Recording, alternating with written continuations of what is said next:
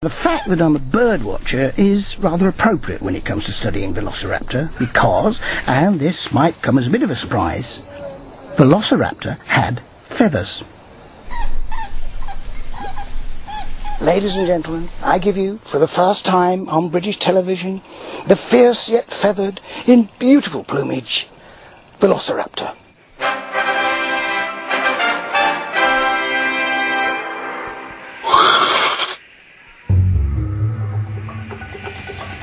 In fact, Velociraptor was only 2.5 feet tall, and it looked very much like a bird. Which perhaps isn't that surprising because scientists now agree that birds were descended from dinosaurs. It all becomes pretty obvious when you look closely at the fossil bones. Look at these long front limbs, much like wings, and it's got hollow bones, only found on dinosaurs and birds. And look, a wishbone, again, only on dinosaurs and birds. And look at those feet. What about those feet? They're much more like talons, aren't they? Yeah, like you'd see on a bird of prey, which is of course also known as a raptor. As a bird watcher, I can see quite a few similarities to birds.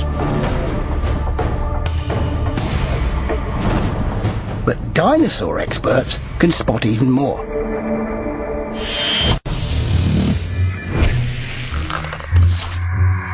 Time to visit a scientist. My favourite, roast turkey. A leg? You can have a leg. Look at the arm. Now notice I didn't say wing, because long ago in this guy's evolutionary history, this was in fact its arm. Yes. And you can still see the hand here. What we call the wing on a bird today, this is the hand. Yeah. You can still see a finger there. Absolutely. His end of his finger just fell off. So there is a claw. The claw goes on the end. Yeah, that goes on there. It actually has still a joint. Yeah. But I've got something else that I think will absolutely convince you that this is a dinosaur. Right. Let me go and get it for you. You'll like this. You don't have to eat this bit. It's the bit that isn't on here then. What is it, the head? Forgive me for not cooking these, but... It's the best bit. Well, maybe. Take your foot. Just look at that. It's a dinosaur's foot. If you look at the structure of the bones, the number of bones, their arrangement, what they look like, they are bang on for many types of predatory dinosaur.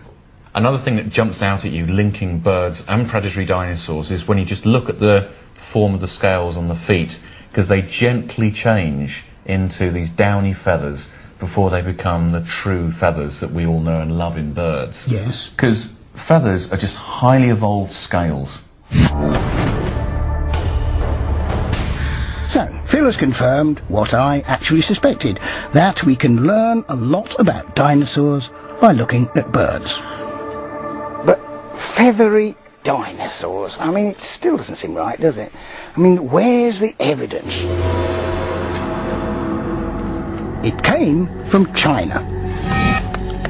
In 1986, fossil hunters discovered an extraordinary fossil of a small predatory dinosaur. Every detail of its body had been left behind as indentations in the rock. When they looked closely, they could see a dark line running from head to tail along its back. And the incredible truth dawned on them. This dinosaur was covered in feathers. In fact, they were only little feathers, rather like these. Downy, I suppose, would be the right word. No good for flying these, but very good for keeping warm.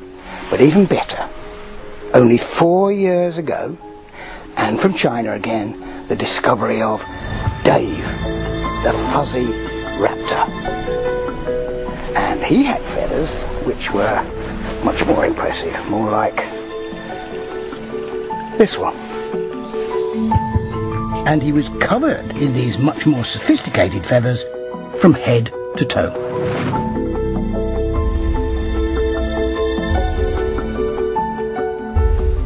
So, it seems the raptor family did have feathers, and that of course includes our star Velociraptor. From just a few fossils, scientists can be pretty certain what Velociraptor looked like. Right then, let's put the flesh on the bones. Okay, first, the muscles. Next, the skin. Now, what? Is it going to be scales? No, the feathers. And there we are, a dead ringer for an ancient turkey. Except I wouldn't fancy trying to stuff it. I think it'd probably stuff me more like. It's not a turkey, is it? Come on, this wouldn't go pecking around at seeds. I mean, look at those teeth. This was obviously a meat eater. And how did it get its meat? Phil Manning showed me that Velociraptor had all the hallmarks of a vicious killer. The skull is exquisite, extremely bird-like, but one of the most striking features has to be these backwardly recurved, serrated teeth that were wonderful for slashing into their prey. These would have been like razor blades as the animal buried its face into its prey, using its body weight hanging back on these hook-like teeth, ripping through flesh. This would have been a devastating weapon.